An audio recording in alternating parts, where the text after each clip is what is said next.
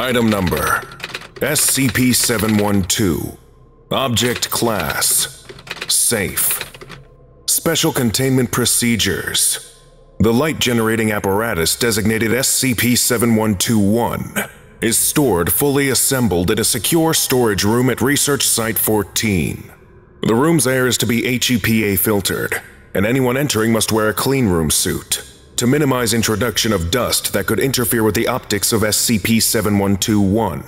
Anyone making adjustments to the components of SCP-7121 must wear non-powdered nitrile gloves.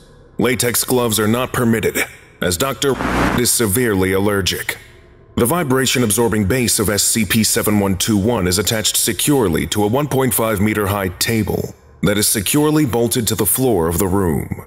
The layout of this secure storage room is an L shape, with the apparatus aimed at the far wall perpendicular to the door. No video recording devices are permitted in the room, and all cameras viewing the entrance are to be fitted with one Ratten number 90 filter and one linear polarizing filter, with the axis of polarization oriented horizontally. The emitting lens of SCP-7121 is aimed at the rear wall, and optical targets should be kept behind the apparatus except during testing. A SWNT forest panel is in place in front of the emitting lens of SCP-7121 as a component of the fail-secure system. The rear wall of the room is tiled with SWNT forest light-absorbing panels. 10 standard 300-watt metal halide floodlights are aimed at the target wall and are to be turned on no less than 1 hour before SCP-712 is connected to a power supply to ensure that the color temperature has stabilized at 5000 Kelvin. These floodlights are shuttered as a component of the fail-secure system. A fail-secure system is installed in the room. During operation, the floodlights will be shuttered, and the panel in front of the emitting lens will retract. The researcher conducting an experiment must maintain constant pressure on a thumb switch, and a bite plate will detect jaw clenching that may indicate a seizure. If pressure on the thumb switch is released, pressure on the bite plate exceeds normal limits, or power to the system is lost, the shutters covering the floodlights will drop away, and the light-absorbing panel will drop into place in front of SCP-7121's emitting lens. All personnel and test subjects who are present when SCP-7121 is powered are to be administered vision tests to measure distance vision, near vision, and color perception before entering the room and immediately after leaving. Unless authorized by Dr. in writing and approved by a Level 4 staff member, no individual who exhibits any degree of color blindness is permitted to enter the room. Individuals who exhibit diminished visual ability after an experiment will be held for observation for 24 hours and tested before being released. Any individual who continues to exhibit diminished visual ability after the 24-hour observation period will be prohibited from working with SCP-712 and reassigned to a non-research position for an additional 30 days. Individuals exhibiting diminished visual ability after 30 days will be permanently reassigned. No individual who exhibits any diminished visual ability after 24 hours may be assigned to experiment further on SCP-712. Research on SCP-712 is coordinated by Dr.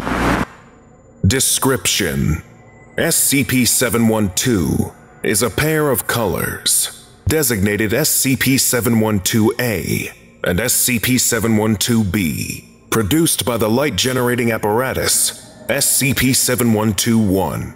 SCP-712-a is described by test subjects as reddish-green, and SCP-712-b is described by test subjects as yellowish-blue. While prior published research into impossible colors had achieved limited success by projecting one of two component colors into each eye of participants, SCP-712-a and SCP-712-b are each discrete colors. While the colors of SCP-712 can be perceived by human subjects, their wavelengths are expressed as imaginary numbers rather than wavelengths found in the visible spectrum. Specific information can be found in Dr. research notes. Subjects who view these colors report feelings of unease or awe, with neither corresponding to particular post-exposure effects. Approximately 74% of subjects experienced diminished visual ability after viewing SCP-712. Approximately 95% of subjects who initially display diminished visual ability recover within 24 hours. Approximately 1% of subjects who experienced diminished visual ability after 24 hours did not recover. SCP-712-1 is a light-emitting apparatus that was removed from the laboratory of Dr. at the university. The apparatus is mounted on a vibration damping base. Components are labeled with stamped metal plates, and a plate at the front of the apparatus is stamped F equals 9907 mm. A cord with 4 wires protrudes from the power supply, which is labeled in permanent marker 220 volts. The major components of SCP-712-1 are the following: a power supply that connects to a standard US 220-volt 3-phase outlet, a diode-pumped laser emitter that produces light at nm, an oscillator-controlled ring electromagnet that surrounds the laser module, connected to power by a 2-position switch with positions labeled A and B, a series of beam splitters that divide the beam into 8 optical fibers of varying lengths and arranged in various geometric patterns, a set of 8 fluorite lenses that focus the output of the optical fibers onto the emitting lens. Each lens is mounted on a unique keyed base and fits into one of 2 slots labeled A or B. A 10-centimeter lens made from a dense material with a refractive index of.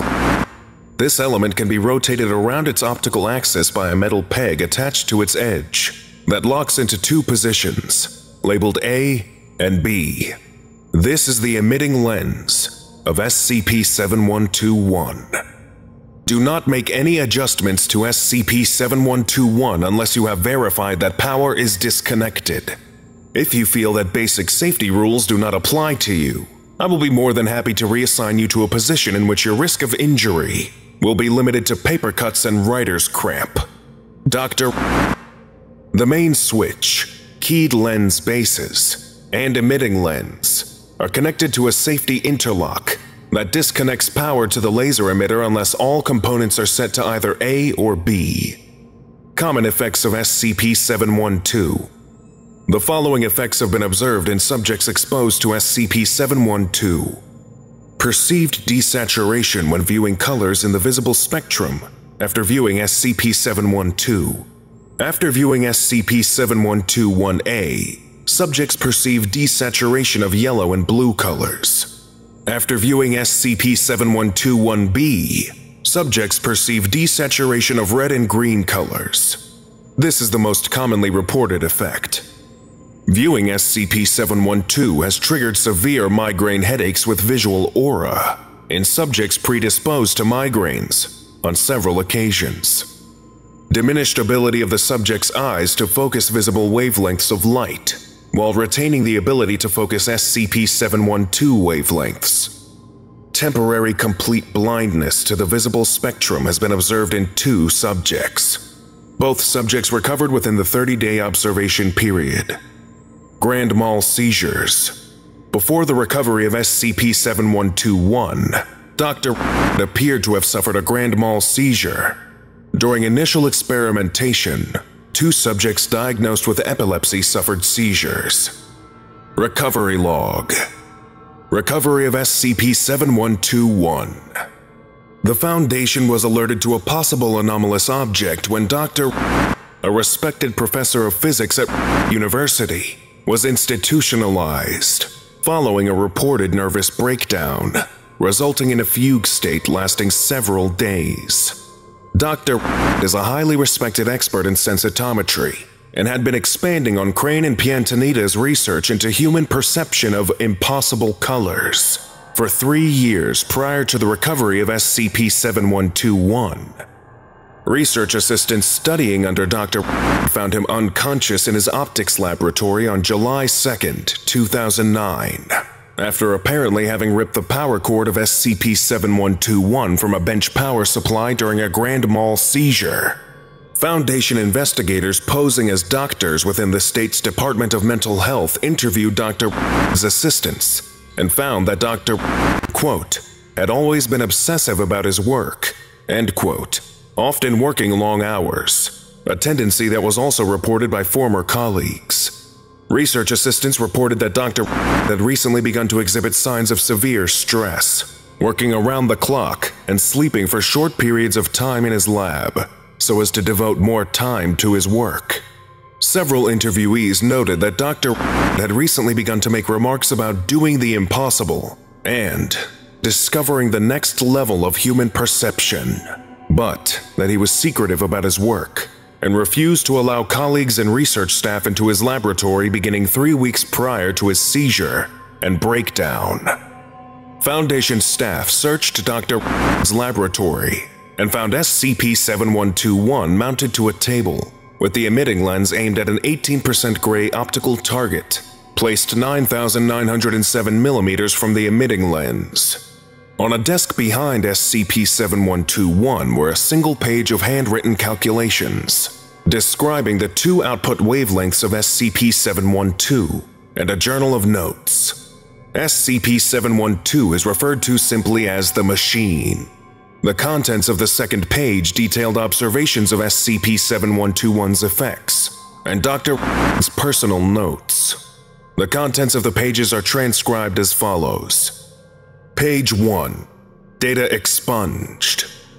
Journal. Data expunged. Dr.'s handwriting becomes progressively less legible toward the end of the journal, as he describes growing effects of observing SCP-712. He makes several mentions of protecting others and keeping them away from SCP-712. After reviewing Dr.'s writings, Foundation personnel recovered SCP-712. A cover story was presented to Dr.'s colleagues and researchers, explaining that his research into laser technology had been classified as a matter of national security. All individuals agreed to sign non-disclosure agreements and were subsequently administered Class A amnestics and implanted with false memories. Research assistants were paid stipends as compensation. SCP-712-1 was removed and transported to Site-19. Research notes of Dr. 09, August 2008. I've run the calculations a dozen times, but I still can't figure out where got these variables. Bypass the safety on the magnets and the beams cancel each other out at the emitting lens. Rotate the lens to the wrong position and you get a blur. If the lenses don't, the magnet is epoxied in place, and I can't remove it without damaging it irreparably. As close as I can approximate, the field it generates is oscillating cleanly from positive to negative at everything should be well within the visible spectrum, but I can't figure out how the magnet does what he says it does, or exactly how that lens focuses light at. I submitted a request for human testing. 13, August 2008. I've made no progress on the math, and neither have any of the Foundation's other physicists. The emitting lens seems to have a refractive index that varies significantly across the visible spectrum, and the plot definitely isn't linear. It's almost asymptotic at certain points. I have a hunch, but I don't have the equipment at this site to test it, and I'm going to have to wait at least a few days. Hopefully I'll be able to test it soon. It sounds crazy, but I'm inclined to trust Dr.'s research. 14, August 2008. We carried out the first test today. Data expunged. The remainder of this log is awaiting declassification. Lesson complete. If you missed the previous orientation, go watch SCP-711, Paradoxical Insurance Policy, right now. Or for the complete course, watch this playlist.